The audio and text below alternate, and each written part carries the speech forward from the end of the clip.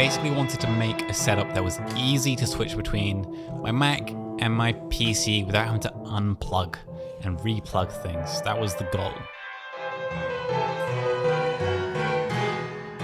So my PC used to be my main workstation until I got my MacBook last year, and now my PC is basically just for gaming. The MacBook's great for video editing. It's honestly a lot more reliable. The only time I use both at the same time is for streaming, and I use the Mac for encoding the stream and the PC for being a PC for gaming. So my PC is kind of set off to the side on top of some IKEA cabinets. And the cabinets are basically just for storage of miscellaneous tech things and hiding some cables. Because it's quite far away, the cables I have running from it to my desk are 5 meters long, and it's just about long enough. So that's cables for USB hubs and the monitor essentially. And those are all bunched together into one zipper cable tidy, which keeps it all looking clean, even though it's kind of just dragged along the floor. So the majority of the time I'm at my desk now, I'm actually using my MacBook.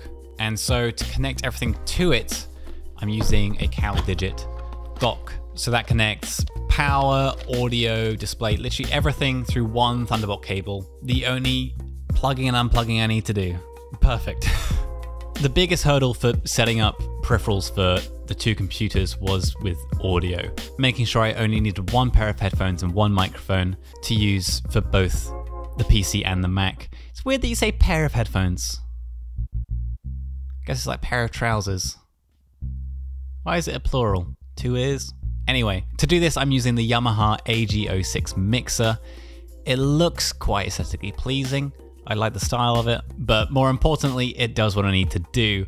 So first off, it's powerful enough to run the Shure SM7B without any exterior preamp needed. And it can do EQ and compression on it as well, all in one step, which is great. So all of the PC audio is handled via the USB. That essentially means I can just send out my mic to things like Discord on my gaming PC. And then the Mac is connected through a couple cables, which run through the CalDigit dock.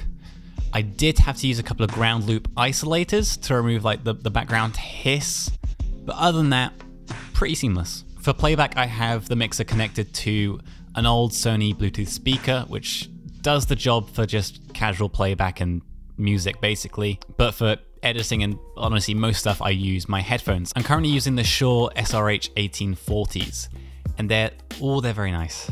They're very nice. The open back headphones, they sound amazing.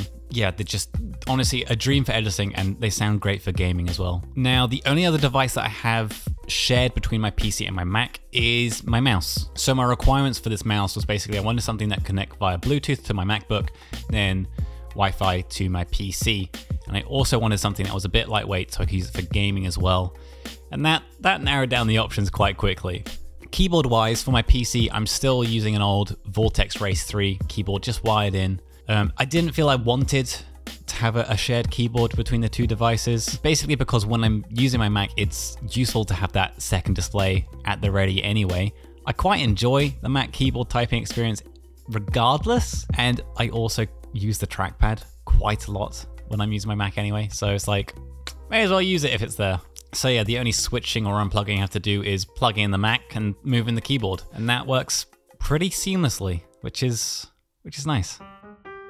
So yeah, I use my MacBook to encode my stream, and I use my PC as the PC. To get the PC feed to my MacBook, I'm using an Elgato HD60X. Now you can do pass-through on this to use the display as you would normally.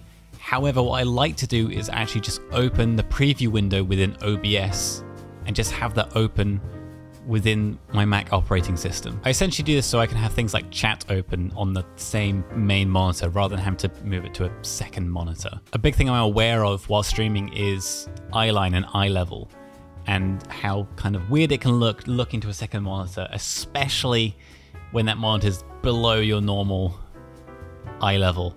It can look very noticeable, and it just kind of looks it looks dumb. It looks dumb. So I always try and make sure displays are kind of at or above the camera eye line, basically, just so it doesn't look weird. Speaking of camera, I use the A7 III powered by a dummy battery and run to the Mac via the cam link, and it's all held onto my desk with a Manfrotto friction arm and a clamp, making it easy to adjust or basically get into the right position. Once it's set, you can kind of forget it. But if I change lens, I can move it about quite easily. The lens I'm using at the moment is a vintage medium format Pentax lens on a tilt shift adapter. It's a bit alternative, but it's quite funky, and I just love the look it gives. Basically, it's different, it's weird, it's kind of cool. And obviously, while I'm using my camera, I'm always shooting in log. Even for streaming, I'm in log, and then I color grade just to make it look good. If you want to pick up any of my color grading LUTs, they are on my store. They're not the stupidly overpriced 50 quid LUTs that some of the they're $6. That's like 5 quid. Cost of a big old latte from Starbucks. Anyway, as for lighting when streaming, I have one main key light. It's the Razer key light, kind of sits behind my PC. It's bright. I'm quite impressed for the size of it. I'm impressed how bright it is. However, to make any adjustments to it, you have to use the PC software. It's a pain. It's a pain. I wish there were physical adjustments on it, but hey, I've got it. May as well use it. I also have a BenQ lamp on my desk. That kind of helps work as a little fill light for my face, but also I mainly just use it as like an ambient light source for when it gets a bit dark in the evening and I'm sitting at my PC, just to help with eye strain basically. And yeah, I think the only other device I have on my desk is the Loupedeck. I'm currently using the Loupedeck Live. Ideal for streaming, does everything I need to do within OBS. But I mainly use it in video editing. I use it a lot in Premiere. It's hard to edit without it now. It's become muscle memory.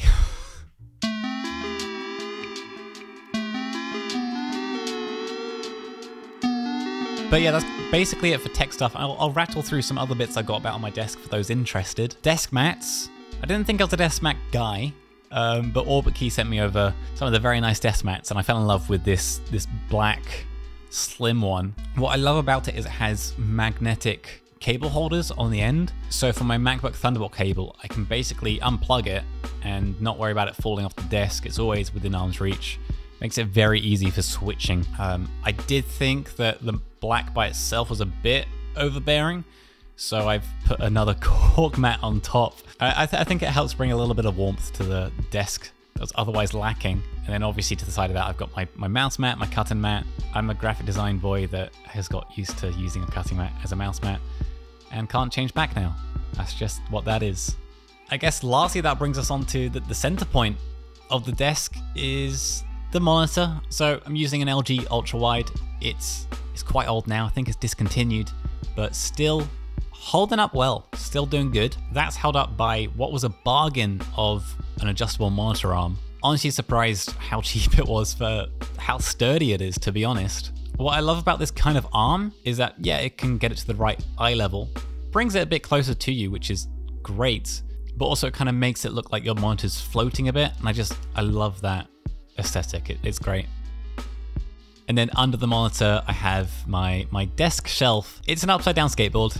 The truck's working as the stand legs, but it's a vibe. I love it. It does exactly what I need it to do. You know, it gives me just a tiny bit extra storage that I need. And it's the dream. It's the dream. I honestly think it's the next big setup trend. I think everyone's gonna start putting skateboards on the desk as desk shelves. I think it's a good vibe. Anyway, I'll have most stuff I mentioned in the description. If I've missed anything that you're curious about, ask me, I'll answer in the comments. And if you're a nerd like me and want to follow my setup journey, follow my Instagram if you want. If not, bye.